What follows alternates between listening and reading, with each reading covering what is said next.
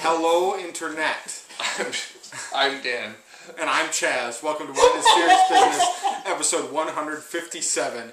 We're here with our friend Beau, still hanging out at Kramer Vineyards. We posted that awesome interview we had last week. Beau had some wines he wanted to share with us, do a show together. So here we are. What are we drinking tonight, Beau? This is Finger Lakes Riesling from New York State. And wines that I was sent, but I was away on a trip. And so I wasn't able to get to them till now. And I figured let's give them a try. See, Finger Lakes kind of gaining momentum still to this day in popularity and recognition. The ones Dan brought back from New York that one time were delicious, right? How can you not be excited about a region that's focusing on Riesling? It's cool to see that's happening in the United States. I like some stuff from Oregon, but we had some good stuff. It's been a while, man. But It's on a Riesling show. Yeah, cheers, Dana Eastup. I'm sure you're watching this show. Thanks for bringing us that wine a while back, and hopefully you enjoyed this one as well. So I don't know pricing.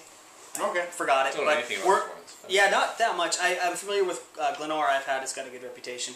But yeah, starting the first one, we're kind of going dry to sweet. Okay. And the Montezuma Winery, I'm not sure, maybe there's a Hispanic connection with Montezuma.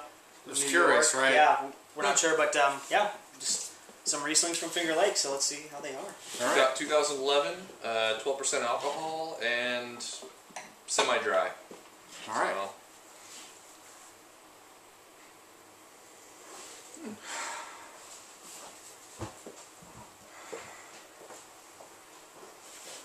What is it? Kind of like some pears on the nose, or kind of like applesauce. I'm going to say like.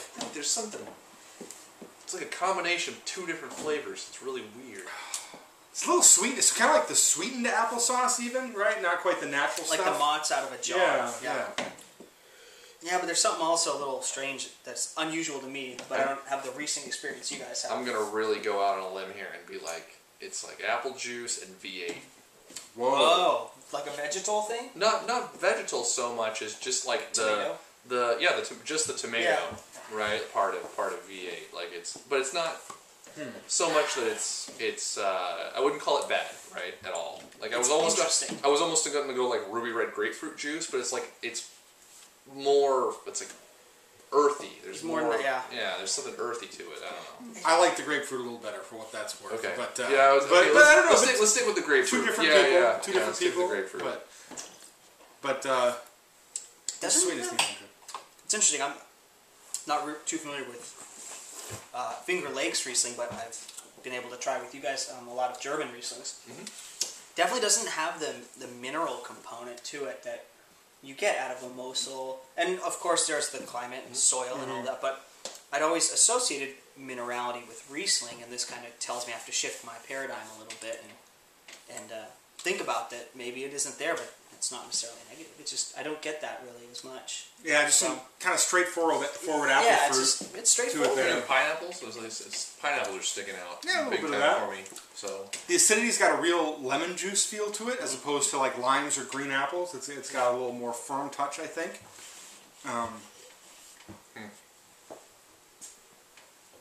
Pretty straightforward.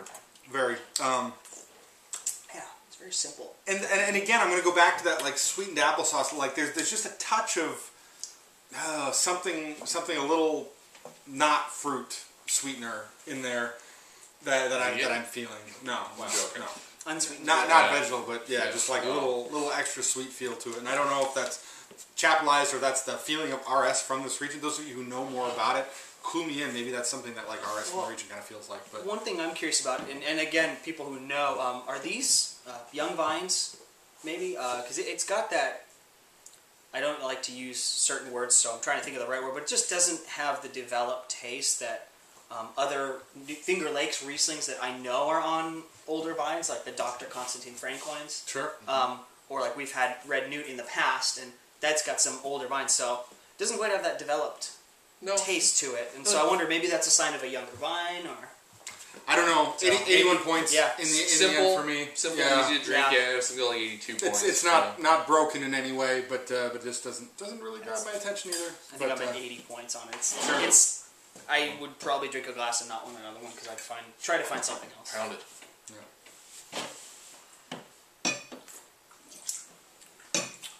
All right, so the next one we have here is the Glenora Finger Lakes Riesling, 2011. It's a little bit sweeter. It says medium sweet on the back of it. They got a nice little scale on the back of these wines, which is quite nice. I like seeing that. I do appreciate that. Yeah, so you know what you're getting into beforehand. Definitely, it's in four quadrants, right? Like dry, medium, sweet, and sweet. So. Definitely helpful for the American market too. There's still, man, for people who sell wine, I hear over and over again that there's a really standing perception that Riesling is always, not only Riesling is always sweet, that Riesling is always too sweet and I don't want to drink any of it. And that's just not true. Like, there's a lot of sweet Riesling out there. I think Chaz and I, and Beau, I think we all, I'll even admit it, I generally prefer a little sweetness in my Riesling, but there's a lot of great bone-dry Riesling out there that's drier than the Kendall Jackson Chardonnay that you might be drinking instead. So, well, and a lot of, I think, what you've kind of taught me is that you can have sweet as long as you have acid to back it up, and that's very helpful. As long as there's acid there, the wine's wonderful. So. If that sweetness is allowed to like hang on the tongue for too long, and the acidity's not there to sort of like provide a sense of cleanness or something, I don't even know. Like, I guess that's what it would be. It does kind of wash. Right, kind of like it just refreshes the palate. If that sweetness is allowed to sit there for too long, it can be like no, I don't so much the word cloying, but it's like it's lingers too much. Yeah, exactly. Asian pear. what is this again? Oh yeah, Glenora. Glenora. It's a 12% alcohol, and this is right in the middle of that medium sweet quadrant. But getting some apples. Is it just me? Or is there a little sulf on the nose too? So part of me thinks like if you buy this bottle, I would open it and let it sit out for a little bit. There we go. That just happened. I would open it and let it sit out for a little bit. These are pop and pours. I think a little bit of air. Yeah, that's true. Yeah. These are all pop and pours, so I think a lot of that would blow off. But it's obscuring a little bit of a little funk, sulfur funk. Yeah. But some apple and pineapple, like he was saying. I actually kind of like the fruit that's going on in the nose. Yeah, the white. I think you were talking about the Asian pear. That jumps out right at me. Yeah. Possibly because I eat a lot of Asian pears, but because they're really good. It's the thing, yeah, they're awesome. See, I like this. Got some acid to it, though. Yeah, it's got a little crispness. Still less. Again, that whole minerality thing comes back for me. I'm like, wow, it really doesn't have much of a mineral component that I'm picking up. No. But I like how the sweetness comes in on the back end of this. There's a little, like a trickle of honey across the palate, just a little touch that I really like. On the front end, it's a little awkward. I'll even say, like it's like again like lemony acidity, where it's hitting a little rough, but then as that kind of fades, like a little bit of sweetness washes down the back, some nice fruit flavors, and I kind of like how it lingers on the palate in the finish. The texture has kind of like a refined feel to it that I enjoy. I will agree on the texture of the sweetness. Like sometimes sweetness can come off a little bit grainy or like angular. Like this is got a very nice feel on the palate, right? But yeah, the flavors are pretty straightforward, right? The fruit flavors, there is a little bit of the honey characteristic Dan was talking about. But nice. I mean, it feels like it's a very linear wine to me. Totally. It just walks across the palate, and that's it. You know, it's very unpretentious, but just also very linear, very basic. Just, you know, I like it quite a bit more than this one. Yeah, totally. Yeah. I think the sweetness kind of helps in this one. Right, and it's got the acidity to back it all up. It's got a little bit of balance. It's got a little bit of interesting characteristics to it. It's a little bitter on the finish for me, though. I get almost like an aspirin pill bittering. Sure. Maybe. Right, like kind of the sides. Maybe like a little bit of the white stuff from a lemon peel? Yeah, kind of the pith. Yeah. It's a little bit like that, so that's... But I definitely do like it more than the Montezuma for my palate. Totally. And it's... And of note for me, like there's like an interesting expression of fruit that I haven't really experienced before in Riesling. Like it's light, but it's not like... It doesn't have like the clarity of like apples that I get kind of from Oregon and Washington, and it's not like the apples and like peaches I get from Germany. Like this kind of... is one of the cases from the Finger Lakes where it's really expressing kind of like something unique, something that's really its own, and I like to see that. Yeah. Is it 100% Riesling? I'm going to assume that it is. I think so. Yeah, it's not like New York white wine. Yeah, exactly. Yeah. What's that one? Catawba or something? Maybe. I think we'd noticed that. Right? Yeah, probably. a little foxy. Maybe. And that's we're just talking. Talking there. No, I'm pretty sure this is full on Riesling. Oh, nice. Yeah, nice stuff. 84 points for me. Kind of like simple, but it's well put together and enjoyable. And like I said, there's that interesting fruit flavor to it that I enjoy. We're on the very end of a very good 85 points for me. It's nice. Yeah. I think it's very reasonable. What's the price? You don't know the price. So I'm pretty sure, and correct me in the terribly comments, expensive, but right? they're under 20. I think they're all under 20 or at like 22, but I think they're all between 15 and 20 or so. I think I'm like 82 points on it. It's all right, but I would continue to drink it, right? Yep. I don't know how to purchase it, but I continue to drink it. it's a free bottle, sure. But I would probably be a little bummed if I paid $22 for it. Oh, yeah. Because my value proposition shifts to what can I get out of the Mosel or Oregon and Washington for that price point. For Sure. Riesling and still shows maybe a little more complexity. That's what I think I'm not getting in this wine. It's just complexity. Sure, that makes sense. So that's where I kind of hesitate a little bit. And I would be interested to try other stuff from this producer too. So I kind of will be on the lookout for them because I imagine if they've got higher end selections or something like that, those could really bring something interesting to the table. So, all right, on to wine number 3. I don't even know what these are. Beau put the show together. Yeah. Oh, sorry. Chaz and Beau mostly pre-tasted them. I didn't pre-taste nothing. Oh. This one is Wagner Vineyards Riesling Select Estate Bottle 2011. So this is a producer I've never had. It's from Lodi, New York. So, yeah. Chaz is giving me difficult rinses. It's a good thing these are Rieslings. Thanks. And this is the sweetest on the palate, or on that, what is it called? The International Riesling Foundation scale. This is the sweetest of these 3. I'll throw a photo of that up there, so if you haven't seen that before, you can see that. Yeah. And it's on so many domestic a lot of Rieslings American now, wines. which is Yeah. great. Doesn't Brooks put it on their Rieslings now? Yeah. Well, even down to Chateau Ste. Michelle even puts it on theirs. Yeah. You know? And so Okay. I think it's helpful. It's very helpful. Very helpful. Because there is a huge distinction. Like, Riesling can be just about anything, right? So. All right.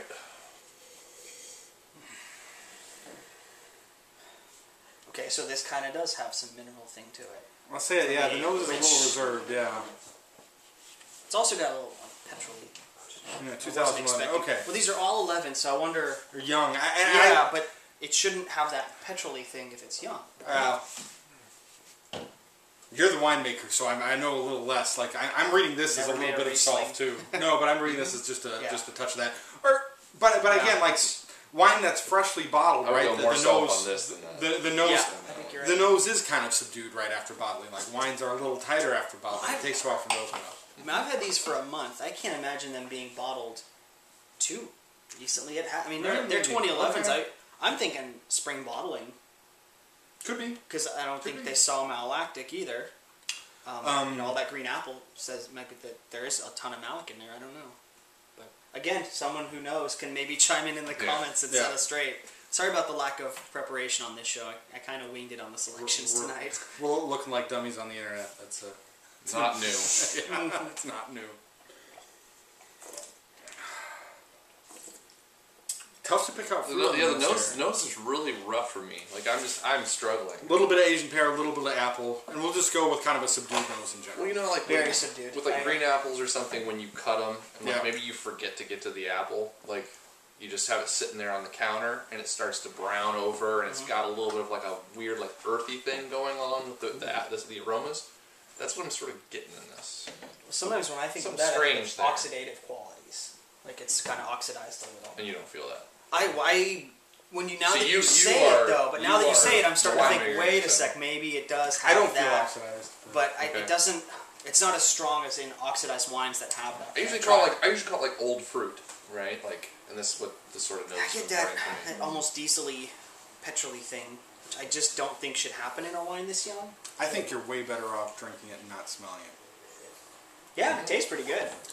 I think. I really like how the acid settles on the palate in this one. It's got a good texture to it. This one a with lot of intensity. Wow. it does. The acid kind of kicks you a little bit, in a Yeah, really so- good way because it stands up to that sugar. But I think this palate, this mouthfeel, and the texture with the Glenora's nose, and you'd have a really fun wine, a more interesting wine. Yeah, I like the acidity. I like the roundness. I think the residual sugar is probably contributing significantly to that. I think there's a lot. a good dollop of RS in that one. Yeah, the fruit flavors are still on the simpler side, but I'm getting some nice apples, and they linger. They linger on the finish, which is For a long nice to time. see. Yeah, the finish is quite long on this. It's almost like citrus blossom for me. The There's flower, a good amount of the intensity. suggestion of flower instead of the actual citrus fruit. Yeah. That's what I kind of pick up. Actually, I really like this late on the finish. I think this really shines after you swallow it. You're getting a lot more of that evolution with the acidity. The fruit kind of dries out but doesn't go away. And there's a nice sense of evolution on there. For me, it starts off sort of weird. Like it starts off like a orangey, earthy. Like I don't know, there's something going on, but like the apple fruit comes in strong once you swallow it, and it hangs for a long time. The intensity, the amount of flavor that you get after it's swallowed is substantial, which is pretty surprising. And then Orangey is so accurate, I think. I really do. Yeah. It's orange juice or something, or like a mimosa. Like it's got that Kind sort of twang to it. Yeah. That's It's strong. It's intense. That's a good call. It hangs for a long time. It's delicious. I had my initially, you're probably gonna see some of my facial reactions when I was first tasting this. It was like maybe the transition from the Glenora to this, like something was wrong. I was like, whoa, like actually, this is gonna be bad. No, this is quite good. It's just that disconnect sips of it, it's between the bouquet and the texture is so weird. That's what it's disappointing. It's like the you nose want the is total just picture. Just drink it. Yeah, exactly. Just don't really. But so much of tasting wine is still the smell. But absolutely, the sniff is so muted. You know, like you're saying. Yep. And people have been critical of me about this in the past, and you can continue to be so. While I love it when wines smell good, it doesn't bother me so much when there's that disconnect. Like it's good when they're all together, but I'm still feeling this 87 plus for me. It's an apple juice when it warms up. Yeah, as it warmed up, it's an apple-y. Out of those little bottles, glass bottles shaped like apples. Yeah, just that's like from my childhood. Yeah. It brings up that memory of that taste. Solid fruit, a little really bit nice. of evolution, good mouthfeel. Like it's definitely some enjoyable Riesling. So thanks for sending that. Yeah, out. thank you, for Finger sharing. Lakes people. I really appreciate the chance to find them. So. I think I'm going to agree with Dan on this 87 plus. It's like just below 88 for me because there's some things about it I'm kind of hesitant on, but there is some undeniably fantastic things about this wine, right? Like it's interesting enough that if you have the ability to buy this wine, you should at least buy one bottle and check it out. Yeah, definitely. For geek value, because it's really kind of it's cool Riesling from all the way across the country. So yeah, anyway. It's nice. It's very drinkable wine from Lodi, New York. Lodi. This is the weird thing. What was it? Lodi and Dundee. Dundee. Yeah, Yeah. Dundee. Dundee. New York. These are small towns that I'm very unfamiliar with up there. Anyway. So what do you think? Is this your favorite of the three as well?